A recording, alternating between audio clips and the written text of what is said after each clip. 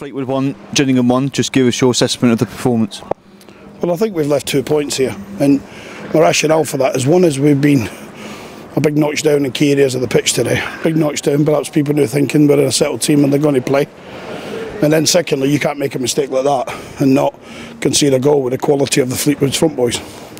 And saying that, they get a fortune, don't they? The boy sclaffs the shot and it falls to our lethal finish on Paddy Madden, who scores. We made the changes to get back in the game. We went with almost 4 up front, and we equalised with a really good finish from Alex. And there's only a real good block by the central defender from Ben Pringle, just tapping it into an empty net, and he just clips his heel and goes wide. Referee doesn't see that, but I don't think the referees had a good game today for either side. In difficult conditions for both teams. What's the overriding emotion as you get on the train back to Kent? Obviously you just said maybe 2 points left here, but a point gained as well at the same time, having come from behind. Listen, it's a difficult venue to come against who I think will be a top class manager with good players. But I think we've been a step down today. We measure it on ourselves, and if we come up against a good Fleetwood Town performance and team, we'll take it right on the chin. But we didn't do that. We just went at it today.